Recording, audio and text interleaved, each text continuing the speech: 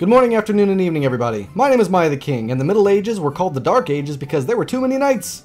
Now then, today we're going to take a look at a highly anticipated game just released on Steam called letsschool. Why is this game so highly anticipated? Because it's developed and published by the same people who brought you the hit games such as My Time at Portia and My Time at Sandrock. That's right, developed by patheagames, or however they want you to pronounce that, and published by Sam and PM Studios. Here they bring us another game, not even remotely like those previous ones that I mentioned, where you play as the headmaster of some school somewhere, released not in early access and selling for $20 American. So, in this game you play as a headmaster who takes over an older school that they loved when they were younger. It's all run down and broken, but because you love it so much you decide to take on the challenge of bringing the school back up to its glory days. With a pretty awesome and hilarious character creation system letting you fully customize who you want to play as. I created a super tall, super skinny weirdo with a space tracksuit and a big old bushy beard. Anyway, I'm excited for this game because of its developers and I can't wait to see how it goes.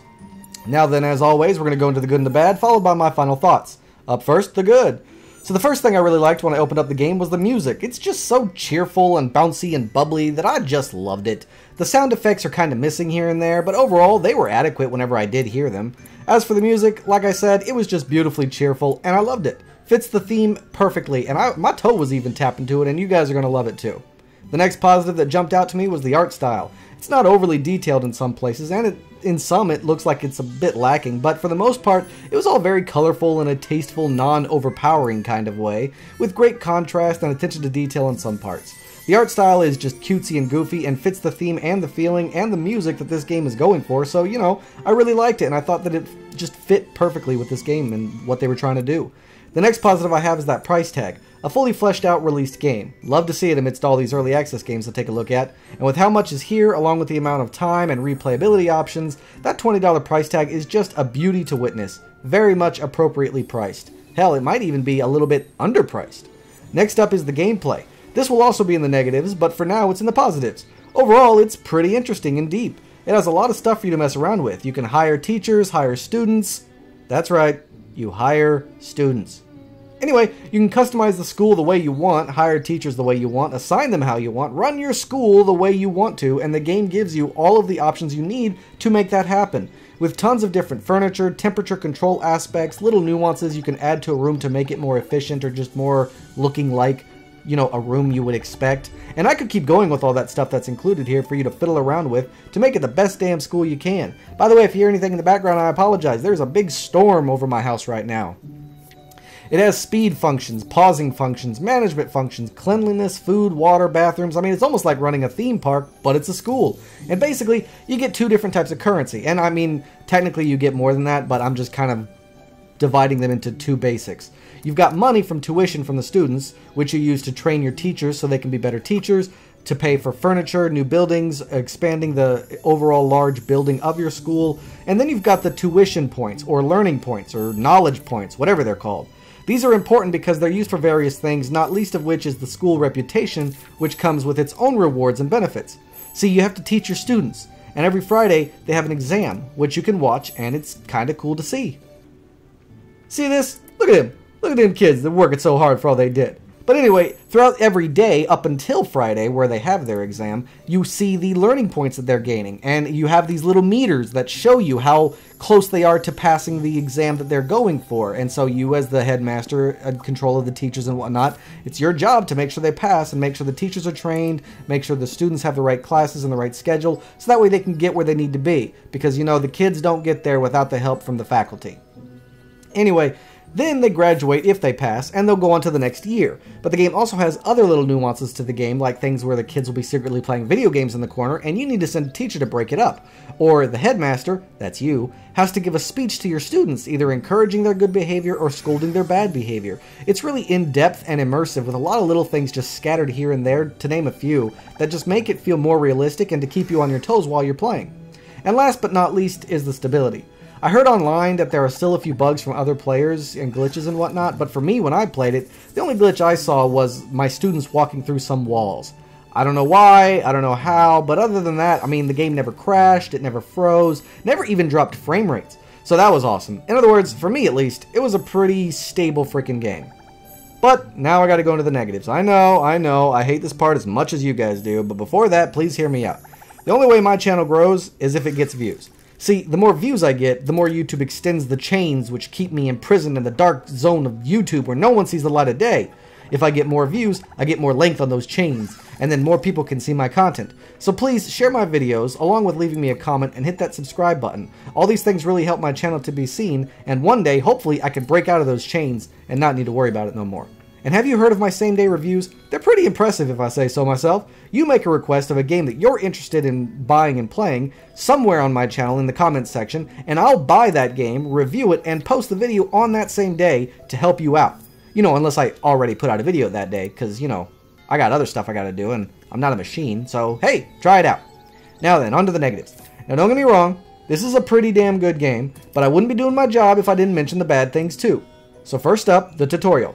It's, well, sometimes it's good and sometimes it's bad. It has this bad habit of telling you only some of what you need to know. Like the game will say to make sure the management office has a class under its purview, but doesn't tell you how to check it, or how to do it, or where it is, or what menu you need to use, or how to understand what specifically they're asking for. Overall, I played for over an hour, and over an hour and a half, sorry, and I'm still completely lost. The entire tutorial is like this, with minimal pop-ups, and in some menus it won't even let you inspect the icons. It makes it very hard to figure out what is what here.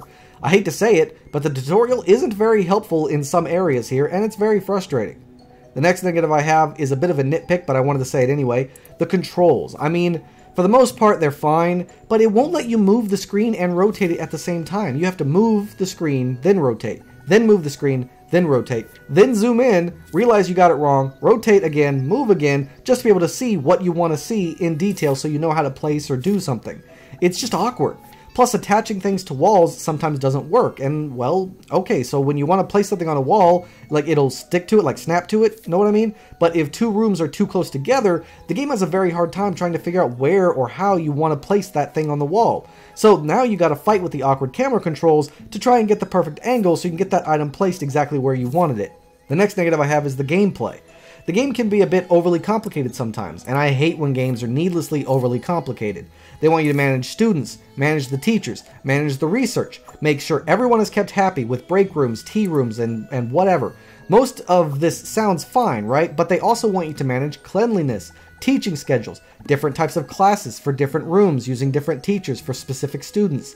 They want you to have offices to manage classes, but I don't even know what that does because I'm still the one managing the class, so why did I do that? They want boys and girls bathrooms, break rooms, tea rooms, each of them needing specific furniture, specific lighting, specific scheduling, and even research for newer stuff. And trust me, I could keep going. I haven't even, it's all just a drop in the bucket of all the different stuff that you need to manage here, and it can be overwhelming and a bit needlessly so. The game will give you errors, but no way on how to fix it, like they want you to plan out a new schedule for Year 2 students. So you go to do that. Everything looks fine, but then a couple of classes at the end will just be redded out for some reason. The game won't explain it or tell you how to fix it, and the game keeps yelling at you that something is wrong without specifically telling you what is exactly the problem or even how to fix it. So it has its issues. On to my final thoughts though. I mean, overall, despite the negatives I said, I still think it's a pretty good game. It's very well designed, and it's a really interesting concept with a very goofy, cutesy kind of tone built around it. It's an interesting idea that was very well executed. But it's a lot more complicated than I originally thought and needs a bit more polishing, and I wish the tutorial was just more clear so I could understand the specifics of what's wrong and how to fix it. I'm sure with more time I'll get the hang of it, so if you were looking for a simple game to just lose yourself in for a little while, you're going to have to actually put in a few hours of work first to figure out what you're supposed to do and how. Learn the game and spend the time, otherwise this game will frustrate you as you fumble around aimlessly trying to figure out what to do. I mean, why give me 3 quests in the tutorial all requiring research before I can progress? So my students are wasting away, unable to progress in their studies, destined to fail their next exam that week because I need to research those 3 things first before I can do something that I don't even know to fix the issue. For some reason, my teachers cannot teach the next studies that my Year 2 students need. No explanation and no solution given to me. So I fumble around trying to figure out what it is, and by the time I do, the week is gone, the students have failed, and the whole point of building a positive reputation is dashed in my 2nd week. And I still have no idea what's going on. It's a really good idea, a really good game, but it needs more direction with a better tutorial. Do I recommend this game? Absolutely. It's still a really good game at a really great price. And maybe I just missed something and it's my fault. Just know what it is that you're getting into before you make a purchase and make sure that you pay attention while you're learning it. Alright everybody? Okay, so that's all the time I got for this video. Thanks so much for watching. If you have any questions or concerns, please let me know in the comments down below. Don't forget to like and subscribe, and I can't wait to see you all again on my next adventure. So until then, I bid you all farewell.